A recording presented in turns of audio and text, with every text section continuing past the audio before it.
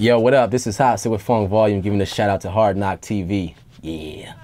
Well, I got news for you. My screws are loose. I tell you, this rap thing here's what I used to do. Now I'm moving to Australia. When I go ghost, I'ma get a house on the Gold Coast, yelling YOLO on the couch, feeling so dope, living low pro, so these foul niggas don't know. I was strutting around like hell yeah. Last time we talked, you said you weren't really having fun being Hopsin. Yeah. And that you wanted to retire, move to Australia. Mm-hmm. I'm doing that. You're doing it. I'm fucking doing it. Okay. It's happening. It's already in effect. I do my tour. I start the Knock Madness tour in Australia in December, and I'm staying an extra 5 or 6 days to just go look around, look for the place that I actually want to live in. I'm just gonna do it because why not? I'm in a position to do it. I have a lot of money in my bank account. I've been working on Hopsin for so long, now it's time to work on my personal life. And as I told you in the beginning of this interview, I'm lost. I don't know who the hell I am. I don't know what I'm supposed to represent. I like the idea of being in a whole new country, away from everybody that I know, not knowing anybody, being in my own little apartment and just starting from zero, to where it's like, I'm just gonna build myself from zero and be who I want to be, whatever I think I should be, and just become it, and I just want to learn life, man. I want to, you know, I've been in America. I want to go to Australia, and I might want to do it with another country. I might want to move to France for a fucking year one day. I might want to move to Africa for a year. I want to explore Earth. Why just stay in this one place when I can explore the whole entire thing? Like it's here for me to explore. So I want to go to Australia, and it's a journey and a mission for me to find myself. Like I just want to be there and just walk outside. I want to be there the first day when I get there with my baggage and just go to my apartment and just be like, man, I don't know anybody. I don't even know how to use the phones. I don't know how many numbers there are in their phone numbers. I don't know anything. It's gonna excite me, like, oh, it's because it's such an obstacle.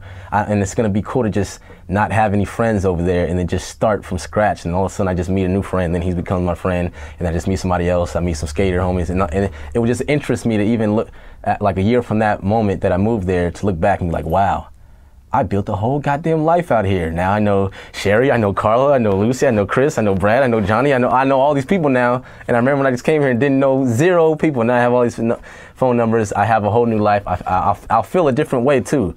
I'll feel like I really accomplished something, and it will be cool. I feel, you know, in the movie Dark Knight, I think it was like the first one, Batman, he left, and he just left away from everything, and it was like he was, I forgot exactly how it went down, but I just know he went to go find himself, or went to go learn how to fight better, or do some shit. But then he came back, and while he was out there, he had the big beard and everything. But he was bettering himself though, and learning himself, and that's kind of what I want to do as well. I'm not gonna be fucking learning no fighting shit, but I might. You never know. Actually, there's no limits. And I'll still be making music over there. I'm gonna have my studio, but I just want to live as Marcus. I want to be Marcus Hopsin and not just Hopsin. I want to just have a normal life. Because I want to get married one day, man. I want to have kids, and I'm in no position right now to even have kids. I would love to have a kid right now. I would love to. That would excite me so much. Like, wow, because I'm so financially stable. Everything's good. I can get my own house, but I haven't found the person. I haven't all this shit. So, but I love the idea of it. I would love to have a wife and be married, but I know, you know, when I'm touring and all these girls that come about, it fucks with your mind, and it's like, damn, there's too many girls in my life for me to even want to, like, for me to even try to pursue a real relationship right now. And it's like the devil going, come here, Marcus, and all this shit. And it's gonna keep on happening. That's why I want to get away from it and just live as Marcus and not deal with Hopsin, so I can just work on my personal life. And, you know, marriage could happen out of the situation, a kid could happen, or I could just be 1 billion times happier than I've ever been. Like, there's so many things that could come out of me doing that. So, but it's a question mark when I think of Australia. What's gonna happen? I don't know, but I'm so curious to just find out what's gonna happen. It's like I'm willing to take that leap, because I feel like if you're not taking big leaps in life, then you're not gonna get any gold out of it. So I just want to take that leap and just find out who I am and what I'm really here for. I want to learn myself.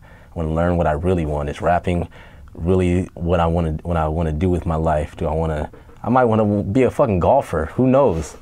I don't know. I haven't tapped into much in my life. Like, I've just been rapping for so long. and it gets kind of boring too, and all this stuff. Like I just don't even want to be around rappers. It's just like a bunch of ignorance, you know. So yeah, Australia, here I come. Man, I'm losing my mind. Y'all assume that I'm cool when I rhyme. See, I'm trying to be Marcus and Hopsin, but I get depressed when the two intertwine. Truthfully, I'm not the man that I used to be. Nobody cares who I used to be. To talk to, so I lose some heat. I'm cut bad and the bruises deep. Is there anything you could do for me? You think it's after the tour? Or Oh, after the tour for sure, yeah. After the tour, yeah.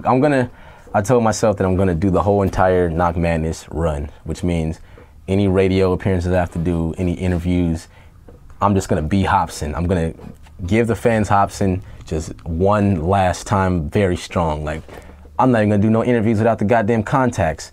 That's how much of I'm gonna go hard with the Hopsin. Like they're just going to get Hopsin, and that is all. And then after that, I'm cutting the fucking rope, and I'm still gonna be Hopsin, but when I want to. I'm gonna tell my business partner that I don't care about whatever interviews are set up. They're all canceled. If I want to do an interview, I'll tweet about it. Says whoever wants to do interviews, interview me this week, because this is the week where I feel like being Hopsin, and then after that, I'm not gonna be Hopsin no more.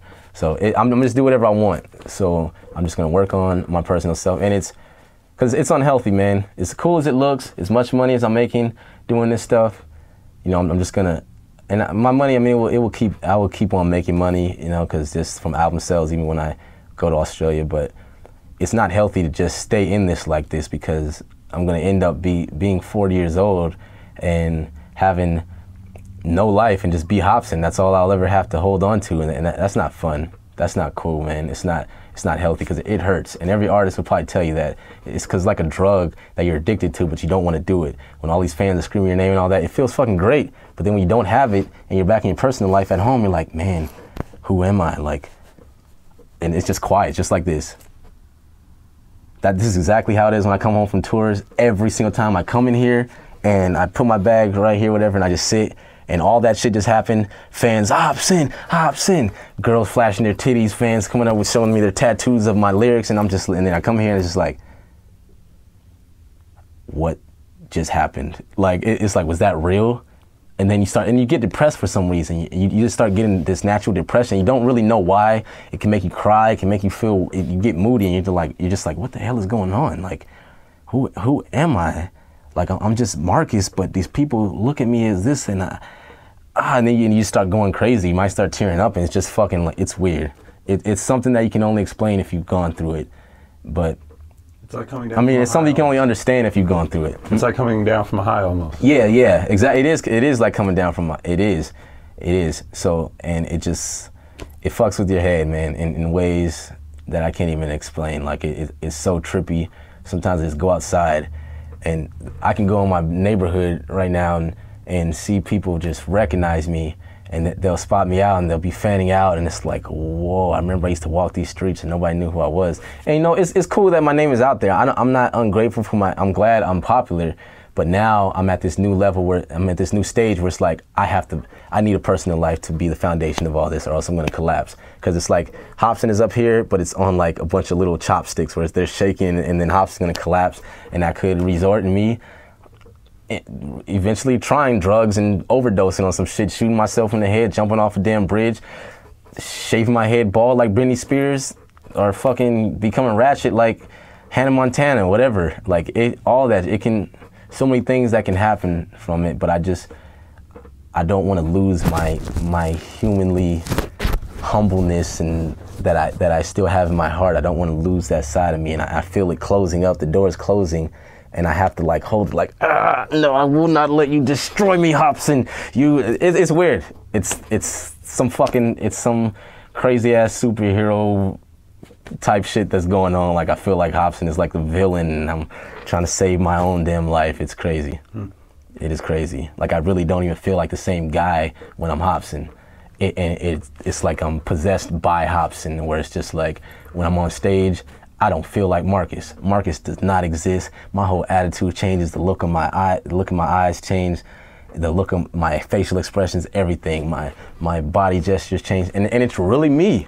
It is really me, and it's hard to even snap me out of it when I'm in it, to where I'm just stuck in it. And then until I get back here and I take the contacts, and I'm like, whoa, what the hell was that? Like, it's crazy, man.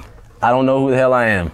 It's funny you said that because I ran into you at it was a Pay Dues or Rock the Bells, and I think you were in Hopsin mode. I don't think you even recognized me. I was like, I didn't even recognize you. I was like, I know I sat down with this dude at his house for an hour, but it's like. I probably didn't. Yeah, if I didn't recognize, yeah, because I didn't. I don't even think I remember seeing you there because I don't know what the hell is going on. But yeah, it's just kind of crazy you said that because it's like it's true, man. It's and it's not me. And when I turn to Hopsin mode, it doesn't mean I become more cocky and not recognize people.